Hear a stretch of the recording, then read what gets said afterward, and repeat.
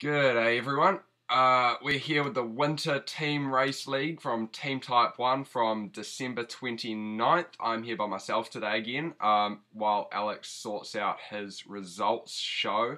So it's going to be a similar thing to what we had last week, going through from the D grade up into the A grade, and then the women's as well. Special question out to any other race organisers as well who might want any sort of coverage like this of their own. Me and Alex are open to that.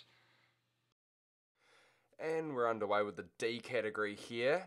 We've got quite an interesting course today. We've got 3 laps of the Volcano Flat Lap, which is basically Watopia Flat and then a little short loop offshoot into the volcano. But then on that 3rd lap, they shoot up the KOM, the Volcano KOM, to the finish there. So we actually got a hilltop finish. So that's going to be really interesting to watch when we got some people really going hard up the climb. We're just following Adam as he starts the climb to the finish here. So it's a bit over 3 kilometers this climb, and it's pretty underutilized as a course on Zwift, and it's a bit of a shame because it's really one of my favorite climbs. I think it's really gives a good sort of I don't know, like it can suit a whole bunch of different riders, and anyone that's on good legs can get up this climb, and so I think it makes for really interesting racing, especially today when we have the race finish at the top. I've never actually seen that before. So yeah, just coming into the last 2.5 miles here for Adam. It looks like he's in a little bit of pain down the bottom. Obviously been going pretty hard this whole way. See quite a lot of these red spikes down the bottom as well, so he's had a couple of efforts in there, so really fantastic job there, getting it done. And at the finish, we see a really good ride here by Vu Nguyen, winning by about 30 seconds solo over Ben Blake and Thomas Vodsky. 15 riders in there in the Zwift Power finishing stats, so a lot of Team Type 1 riders, of course the race organiser, so really fantastic to see their riders supporting the event. And no women today in the D grade, but maybe we'll see some in the later grades. We've got some footage in the C grade from Ingo Schorgenhumer out of the Rural Riders team here, filming a packed C grade. I think I got about 52 riders here in the C grade. Obviously very competitive. Just coming up to a little bit of a sprint here out of this underwater section. Obviously a pretty common place to throw a little bit of hurt down on Zwift. One of these little rises that you can kind of catch out a few people on if people aren't focusing quite properly. And yeah, we see a few people attacking up the front there, hitting some 7 watts per kilo, 8 watts per kilo from a couple of the riders at the front there. Maybe just trying to stretch the legs of some of the guys who are further back in the pack. We've started the climb here to the finish now, and it's stringing out pretty well. Looks like Ingo's in a little bit of pain here, but obviously only 3 kilometers to the top here now. So it's time to just knuckle down and see what place you can hang on to. Also, big shout out to the Christmas theme around the outside here. A bit of a winter theme there. It's a bit foreign for me coming from New Zealand. I'm used to 30 degrees in Christmas. So yeah, bit of a novelty there. And finishing the C grade there was Timothy Busink out of the Dirt team, winning by 7 seconds over Dapara David and Neil Hughes. And our filmer there, Ingo Schorgenhumer, at 26 seconds back, so pretty close to the front there. Really great effort from everyone. Also, last week's filmer, Julian Bayer, just behind that as well. Shout out to Ruthie Shapiro here from Team Fearless, getting in 17th here in the C grade, as well as Stacey Zapora from Team Type 1 as well in 50th. Really big field starting off here in the B grade. That's with 92 riders there. Filming here from Andrew Benke. So he's out of the Club 3R, the new name of what we all have known in the past as the WBR team. Name change to represent more wider range of charitable sponsors, I believe. So yeah, good job there, and we'll see how he gets on during this race.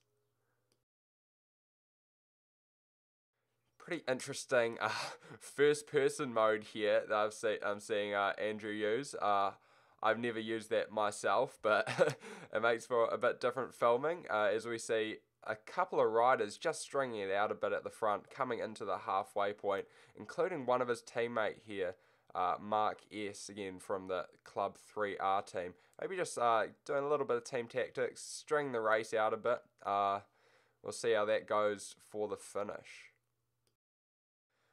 Just about to enter the volcano climb here, 4 kilometer climb. It looks like there's a big group in this B grade. No one's managed to really get off the front here, and it's going to be a bit of a, we can't really say a sprint when it's probably a climb that takes over 6 minutes, but it's going to be a bit of a blast to the finish line. All these guys will be having a maximum VO2 effort here as we see our filmer here and his teammate again really attacking the start of the climb.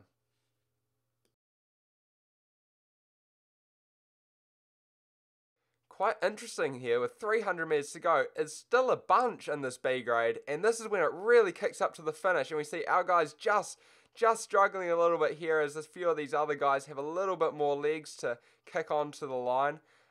Really, a lot of these Tron bikes lighting up with a lot of power. This is when it really kicks up, and it doesn't feel like he's got the legs to go with some of these attackers, but really fantastic race anyway by Andrew, and it's a really tough finish, so good job there.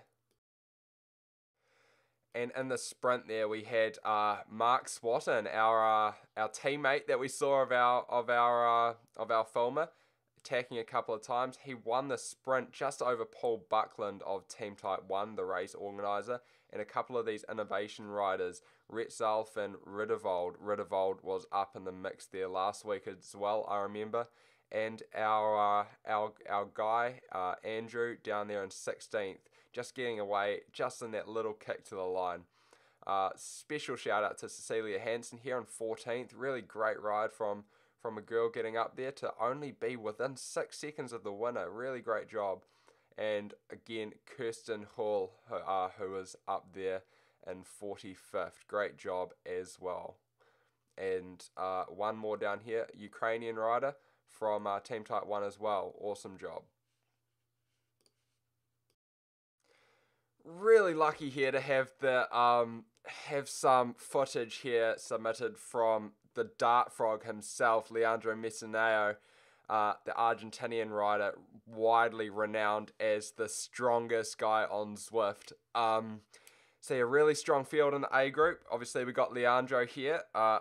Kim Little is getting up there with some races lately, I've seen. Obviously, a really dangerous rider, and selected in the Zwift All-Stars team for the upcoming KISS Super League, as well as Drew John out of France in Team Vision, who's also in the race today. Another couple of guys, Soren Bay as well, the Danish champion out of Fusion ECT, and Sam Lindsay, a relatively new guy to Zwift in the last few months, but obviously ridiculously strong. I think he's living in Britain at the moment, even though he is a Kiwi like myself, and I have seen him before on the road, and he is just as strong as he always was. And with it being a climb to the finish today, I think he's one of the favourites going into the race as well, along with Leandro, of course. We're still pretty much all together at this point, coming into the last 15 Ks here. See, no one's really tried to stretch the bunch all that much so far. Maybe a few guys who are thinking that they will have the legs, or even that they're just gonna have to save the legs for this finish climb. As we're just exiting this ocean road here, and yeah, usually I expect to see a few people attacking up here, like we saw in the C grade, but not really happening today. We've just hit the start of the climb, and Sam Lindsay and Kim Little have attacked immediately, really wanting to string this race out. I know I've raced Sam up this climb before, and he had the same tactic that time, just whack it the whole way from the start, and just see who's left at the top. It's a little bit different today with the finish being at the top. You need to have a little sprint for that last little kicker up to the finish, but obviously he knows his tactics and he's making it work, but Leandro is attacking him over the top, and not sure what acceleration any of those guys who just attacked are going to have, but it looks like Lindsay's going to be able to stick on the wheel, and it looks like there's a little bit of the elastic band snapping just behind him. We see a 1 second just forming there to Soren Bay out of the Fusion team, as well as the rest of the pack, and Leandro just keeps on going.